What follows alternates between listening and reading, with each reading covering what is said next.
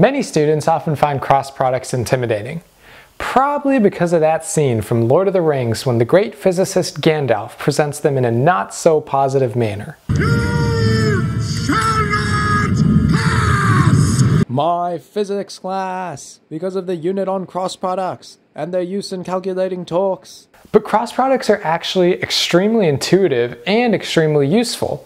And in this video, we'll talk about what exactly a cross product is and why on earth you'd need one. So it often happens that we need to multiply two vectors to get a third product vector that is perpendicular to the first two.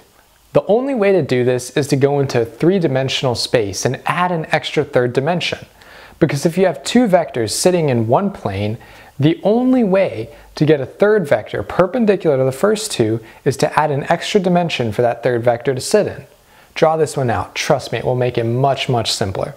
And that's all that a cross product is. You're basically multiplying two vectors to get a third one that's perpendicular to the first two.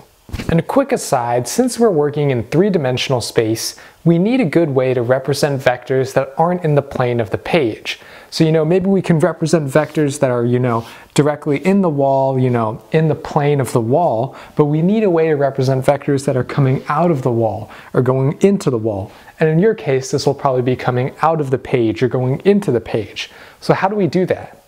Well, the convention that we use in physics and probably like the entire world is that a dot on a page is a vector coming out towards you, where a cross is a vector going into you. So a dot is a vector coming out of the page, and a cross is a vector going directly back into the page. You're probably wondering where on earth this dot cross stuff comes from. Well, the way it comes from is about thinking of a vector like an arrow. If you have a vector going out of the page coming towards you, what you will see is a dot that is the tip of the arrow. Conversely, if you have a vector going into the page, going away from you, what you will see is this sort of cross. And so that's where the convention comes from. Out of the page is a dot, into the page is a cross. So mathematically, we can represent the cross product with this formula that the magnitude of the cross product of two vectors A and B, the magnitude of A cross B, is equal to the magnitude of A times the magnitude of B times the sine of theta, the angle in between the two vectors. And this actually sort of comes from the area of a parallelogram, and we'll go into that into another video. Now, if you know your vectors pretty well, you might not be pretty satisfied with this formula, because you might say that the cross product is returning another vector, and this formula is giving me only the magnitude of that vector, but vectors have both magnitude and direction. So how am I supposed to get the direction of this resultant vector, of the cross product? And that's actually going to require some other techniques known as the right-hand rule. There are also some more math techniques to do it, and we'll cover those in subsequent videos. But for now, just remember that this formula is giving you just the magnitude of the resultant vector of the cross product. And already off the bat, we can already tell something about the cross product just by looking at this formula, because we'll notice that it's proportional to sine of theta. And sine of theta is equal to 1 whenever the angle in between them, theta, is equal to 90 degrees, or an odd multiple of 90 degrees. And it is equal to 0 whenever the angle in between the two vectors is equal to 0 degrees, or the two vectors are parallel. So the cross product will be 0 if the two vectors are parallel, and it will be a maximum if the two vectors are perpendicular. So just like we said the dot product was a measure of how parallel two vectors are, we can say that the cross product is a measure of how perpendicular two vectors are. Just a way to think about it. And one sort of staple example and staple use of the cross product is with torque. Torque is something like a rotational force that determines how much an object can rotate. Physically, it's how much an object has the ability to change an object's angular momentum. Torque itself is represented by a cross product that tau, the torque, is equal to some r cross f. And so what this is saying is that you're applying a force on some object at a distance r from its center of rotation, and you're applying a force F. So it's the cross product between r, the distance from the center of rotation, to a point where you apply a force F on. And I'll be explaining torque conceptually in order to explain the cross product conceptually and show you why you would ever need to use a cross product. Okay, so in order to understand the cross product conceptually through torque and rotational force, we're going to apply some forces to some objects at a distance. So here I have some sort of lid of a box. You could also, if you want to do this yourself, you could use a phone, and I'm going to apply forces to it. So I'm applying, so from a distance r from the center, I'm applying a force F here on the right side. And the question is, what will happen? Well, we know that some sort of torque will be created because we have the formulas for torque, that tau is equal to r cross F, that's this cross product, and we want to see what will this cross product give us physically. So let's say I apply this force here on the right, so I'm going to do that and let's see what happens. So we saw the object rotated counterclockwise. I applied a force with my finger on the right at this point, and it rotates counterclockwise. And so we might say that there's a counterclockwise torque on this object. But in fact, we can do better than that, because saying that the torque is in the counterclockwise direction, well, that's not exactly like intuitive, because I told you that the torque is a vector, and I told you that it's got to be perpendicular to r and f, the two vectors that cross into it, because it's a cross product. And so how do you describe a counterclockwise vector? So we've got to have a better way to describe this torque other than just being counterclockwise. And in fact, we can do so by thinking, what axis is this object rotating on when it rotates counterclockwise? In other words, what axis can we skewer this object on so that it rotates counterclockwise? And the answer is that that's an axis that's coming perpendicular to the plane of the video, and that is this axis right here. It's this axis coming out of the page. And so that is the direction of our torque. So you can see we have R cross F is equal to this torque out of the page. You can see that all three vectors are perpendicular, and we can represent the out of the page by a dot with our arrow convention. And then you might ask, well, why did I choose to make this vector, this torque vector, out of the page instead of into the page?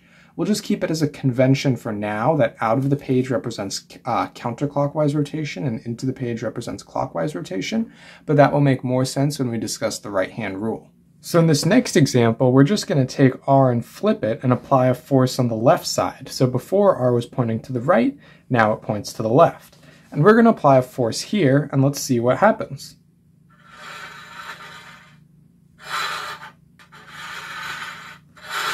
In this case, the object rotates clockwise. Here, I can show you again. I'm applying a force with my finger at this point here on the left side, and it rotates clockwise.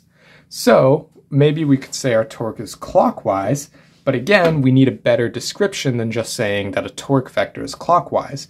We need a vector that's perpendicular to these two. So we again think about skewering the object on some sort of axis for it to rotate clockwise, and that would be this, once again, it would be this perpendicular axis here. But this time, since the object rotated clockwise, we're going to flip our vector and say that the torque vector was into the page. It's just a convention by the right-hand rule, and we can get into that later. And so, our three perpendicular vectors would be as such, and it would be represented by a cross with the arrow convention. And so this is our torque vector, this is our R vector, and this is our F vector. And so basically, we just flipped the R vector, and that ended up flipping the resultant torque vector. So there are two interesting cases of the cross product we need to consider. And the first one is if we apply the force to the center of the object. Let's see what kind of torque this gives us. No rotation, only move forward. So I'm applying a force to the center, and again, no rotation.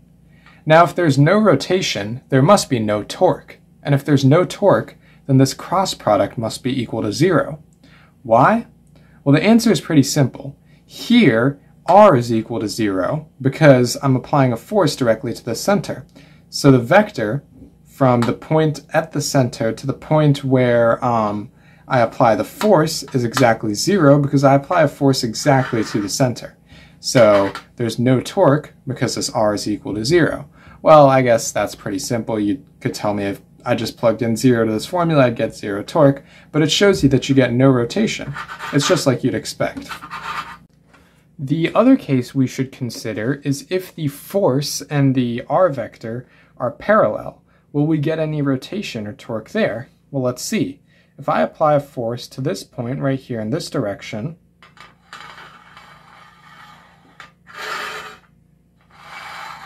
again, no rotation, only some translation. I'm applying a force with my finger here. It only just slides. It does not rotate. So why is that? Well, the reason here, again, can be seen in the formulas. So just recapping, we see that there's no rotation, so that means the torque must be 0, and if the torque is 0, then the cross product is somehow 0. Well, we know from this first formula that gives us the vector form of the torque that r is non-zero and f is non-zero, so we should expect that this torque should be non-zero. But if we look at the magnitude of the torque, we see that it's proportional to sine of theta. And in this case, what's theta? Well, if these two vectors are parallel, theta is 0 degrees or 180 degrees. It's actually 180 degrees because they're opposite in directions. And sine of 180 degrees is 0. So the torque goes to 0 because the two vectors are parallel. And that's a really key property of cross products in general. Cross products are measuring how perpendicular two vectors are, and if they're completely parallel, then the cross product is just going to go to 0, and there will be, in the example of torque, no rotation, no cross product. Alright, so a quick recap of this video and what you should take away. A cross product is a vector operation between two vectors that returns a third vector perpendicular to the first two and such that all three of them are perpendicular. A cross product needs to happen in 3 dimensions. You simply cannot have 3 vectors all perpendicular to each other in 2 dimensions. You need that third dimension. Applications of cross products show up when rotating objects around some center of rotation. Our next job is to learn how to calculate cross products mathematically, how to calculate both their magnitude and direction mathematically, and how to calculate them conceptually and quickly with the right-hand rule.